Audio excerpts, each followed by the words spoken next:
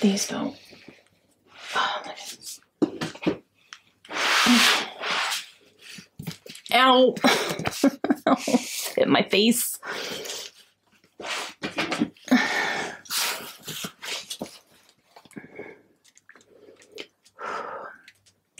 Okay, this actually hurts. Okay. Hey guys, it's Sarah. Today we're gonna haul some books. I don't know what happened in the month of February. I feel like I blinked and then I had a ton of books in my possession. So we are going to just go ahead and haul them and everything's fine. Everything's fine, guys. The first one I have was actually a gift from somebody, and I don't know who because there was no gift receipt or note or anything in it. It did come from Amazon and it came from my wish list. I just don't know who sent it. So if you sent this to me, if you're comfortable letting me know who you are, please let me know. If not, just thank you. I really appreciate it. But that is Legacy of Ash, and this is by Matthew Ward. This is a debut novel, and I believe it's going to be a trilogy. I think the first 2 books are out and there's a 3rd coming out as well. The synopsis is very vague. I heard about this from Holly from Holly Hearts Books. I'll leave her channel link down below if you haven't checked her out. She's fantastic. I get a lot of fantasy recommendations from her. So the back of this is very vague, but it's basically a war is spreading across the Republic. And there are 3 characters who have to set aside differences in order to save their homeland. 2 of them are brother and sister. And there's assassins and magic and all sorts of things happening in here. But this cover, can you even? It is absolutely stunning. And yeah, so thank you. I'm really wanting to get into a lot more fantasy, and this is definitely going to fit that bill for me. And so if you sent this to me, thank you. It is so appreciated. The next 3 books I pre-ordered, so they all came in almost at one time. First one is The Gilded Ones. This is by Namina Forna. This is a young adult African-inspired fantasy book, and I've heard amazing things about it already. A lot of people have been reading it either early or right when it came out, and I've just heard nothing but good things about this one, and I'm very excited about it. The order that I got was Game Changer by Neal Shusterman. I absolutely love Neal Shusterman. He is the same author as the Scythe trilogy, which I'm really enjoying. And this one is interesting. This one follows a young boy who is, well, he's not super young. I think he's in high school, but he's a football player and he gets hit in the head a little too hard in one of his games. And he starts noticing some different and subtle changes in his life where things are not quite the way he thought that they were, or things are not quite the way he remembered. And then before too long, he's almost in this completely new universe that he never thought of before. And he's looking at things in different perspectives and different viewpoints and all that. So I think that's really interesting. And the last book that I pre-ordered that came in February was, of course, A Court of Silver Flames by Sarah J. Maas. This is the newest book in her Court of Thorns and Roses world.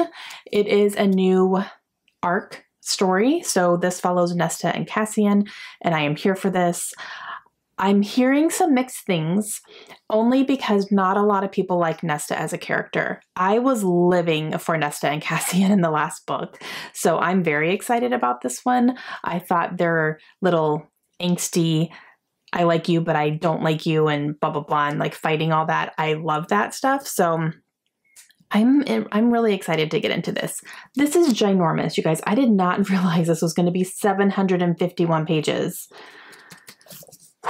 So that's a lot of book, but I'm excited to read it regardless. Then I got 2 books from Book of the Month this month. The first one is The Four Winds by Kristen Hanna. Definitely excited for this one. I'm hearing really good things about it already. It's following a family that lives in Texas during the Great Depression, and there is the Dust Bowl happening. So that's happening to this family, and they are trying to navigate it and trying to decide if they are going to escape the dangerous living situations or if they're going to try to stay and save their land, save their farm, whatever. So I've heard really good things about it so far, and I'm definitely excited for more Kristen Hanna. And I got a second book from Book of the Month, and that is Girl A. And this is by Abigail Dean. I've heard really good things about this one so far as well. This one follows a young girl who was raised in a house of horrors, is what they're deeming it, and her parents basically kept her and her siblings captive in this house and were under terrible living conditions, and she either escapes or they are discovered or something like that. So I'm really interested in this. I'm sure there's like millions of trigger warnings, so make sure if you're triggered by anything really traumatic that you might want to look those up before you read this. But I'm very excited to read this one.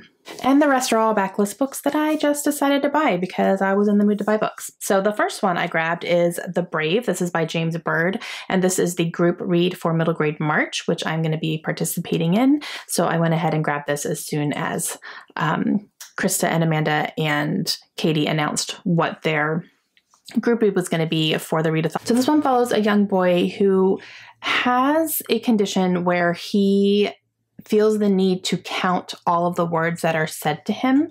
Like in a conversation, he counts them all, and it's causing him a lot of problems in school. So his father decides to send him to live with his mother, which is on a reservation. And so he is trying to acclimate into his new surroundings, and I believe he makes a very special friend there and all that stuff. So I'm excited to read this one. Next one I grabbed is The Wife Stalker by Liv Constantine. Very shiny. Oh my goodness. I was really excited when this showed up and it was so shiny.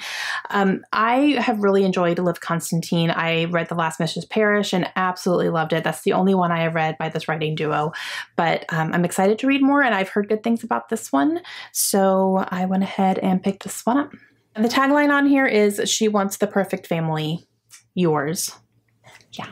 The next one I picked up is a book by Julie Berry. I just read Lovely War, which is a contender for one of my all-time favorite books. I absolutely loved it, so I definitely want to read more from this author. And so I grabbed All the Truth That's in Me, and this one is about a young girl who she and her best friend go missing for 2 years, and no one knows what happened to them. You know, they're trying to find them, all these things. And then 2 years later, she comes back, her friend doesn't. And she is unable to speak. And she has to decide if she is going to find her voice again and tell her story, or if she's just going to live the rest of her life in silence and deal with what she went through. So that sounds really interesting to me. So I'm excited to read this one. The next one I grabbed is Heart of Darkness by Joseph Conrad. This is on the Great American Reads list. It is teeny, teeny, tiny. And I believe this follows an expeditionist who is doing some research in the Congo and kind of what happens there. And he comes across somebody who has been living in the Congo for a certain amount of time, and he's also an expeditionist. And so they kind of meet and do all that. That's all I really know. I don't know too much about it, but Great American Reads list, so I picked it up. The next one that I grabbed is The Swap. This is by Robin Harding, and this one follows a teenager, and she is not really fitting in. She's having a hard time just being social and making friends and all that stuff. She ends up finding a connection with a local pottery owner, she owns a pottery place. She finds a connection with this woman, and then another couple comes into town struggling with some infertility issues, and then you see the pottery owner and the new woman becoming fast friends along with their husbands, and kind of leaving the teenager out of the picture for now. And something happens at a dinner party where there is a suggestion that maybe they swap partners for a night just for funsies. And from there, things start imploding. So, sounds interesting. I'm interested. I finally purchased a copy of The War I Finally Won by Kimberly Brubaker Bradley. This is a middle grade sequel to The War That Saved My Life, which I absolutely adored. That is a fantastic middle grade book. It's a historical fiction, World War II. And this is the sequel to that. And I had just never picked it up, but I finally did. So I haven't read this one yet, but I really want to. Then I picked up Invictus by Ryan Groudon. I really need to read something by Ryan Groudon because I have 3 of her books now and I have not read a single one yet, but I really want to. This one is more of a science fiction type of story. It's a young adult. I believe it involves time travel, and there's something about the Titanic in here. There's something that happens on the Titanic, and I'm super interested in that. So yeah, and I've heard good things. Next one I grabbed is also a sequel, and that is Between Burning Worlds by Jessica Brody and Joanne Rendell. This is book number 2 in the System Divine series. Book number 1 is Sky Without Stars, which has been pitched as Les Mis in space, which I'm totally into. Haven't read it yet, but I went ahead and picked up the sequel as well. And I believe this is going to be a trilogy, so there should be a 3rd one coming out here soon. But yeah, it's a nice big chunky kind of a science fiction fantasy type of thing. And yeah, I'm excited to get to these at some point. And last but not least, I picked up The Librarian of Auschwitz by Antonio Uturbe. And this is a translated book, actually. And I have heard just such amazing things about this one in particular, and it follows the true story of an Auschwitz prisoner who was in charge of like literature. There was an actual prisoner, and her name was Dita. She was 14 years old, and there were, I believe, 8 books that were snuck in to Auschwitz by prisoners, and they were able to get them past the guards. And I believe she was either left in charge or she kind of took charge of these books and kept them safe and kept them hidden and distributed them and all that stuff. So she kind of became a little bit of a librarian while a prisoner at Auschwitz. So yeah, again, I've heard really good things about it, and I'm excited to get to this at some point.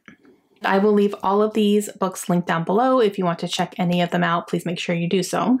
Okay, those are all the books that I hauled in February, and everything's fine, guys. But I am absolutely happy to add these to my collection and get to them when I can. But let me know your thoughts down below. Have you read any of these books? What did you haul in February? Did you pre-order anything? Were there any new releases coming out that you were excited to pick up? And I will see you guys again soon. Hope you have a great day. Bye.